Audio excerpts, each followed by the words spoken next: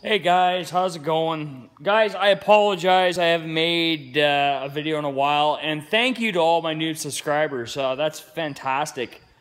Like I said, I apologize, guys, that I haven't been able to make videos. This has been an extremely busy summer. And those of you who follow me know what I do and what I am up to through the summer and understand why I can't make the videos, which I extremely like doing for you. It's kicking. It's what, the 15th, 16th of August, and things are still busy. We've been busy with engines all summer long. This has been the year of cracked blocks, people not winterizing their boats correctly. There's a 350, there's a 4.3, there's a 5.9 Cummins, there's a 454 that we're just in the midst of redoing now.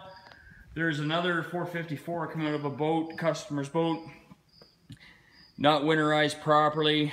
Well, I wouldn't say it was winterized properly. That was fine. The biggest problem with it, it's got some valve issues.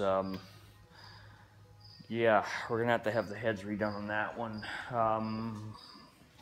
Working on that. I just got done rebuilding the Onan in it. And those suckers ever getting expensive to get parts for. You got to buy everything now through Cummins Onan, and that is not cheap to rebuild. But you can't beat them. They're a fantastic motor. They just go and go and go. The biggest thing with an Onan, guys, is, like I said before, is its oil changes. 25 hours, change that oil. It takes no more than 10 minutes, change the oil. We got parts bins here, we got heads, we got shit everywhere. But like I said, we've been putting in all those 350s that I had last year that I had stocked up. All of them. They're all gone. I have nothing left. I got to go start buying again and getting some engines back in. Yeah, just been extremely busy. We just got done putting an engine in this big old girl. But we upgraded that engine a little bit. We took the 205 out, 4.3 that was in it, and we upgraded it to a new Vortec marine engine. This is a new 5.7 EFI, throttle body injected, cracked block. Took it apart, figuring we could use the parts that were in it. No, it sat too long. Guy dragged his feet, was gonna bring it to me in the spring. When it happened, it sat and it sat and it sat and it sat. It's a roller engine, so all the roller lifters were rusted all to shit.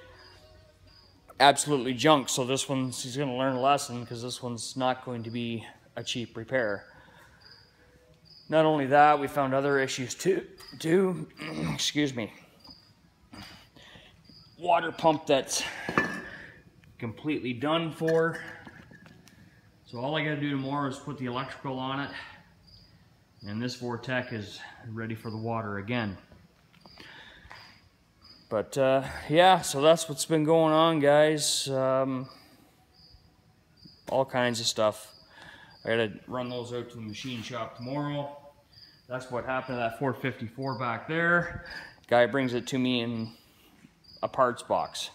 I said, did you mark and number the caps, or did you? No. So now I got to take them all in and have them all resized, because he doesn't remember what caps go with what piston and rod. Wonderful. And the crank needs to be done too. It just needs to be polished. But other than that, it's going to be not too bad of a fix.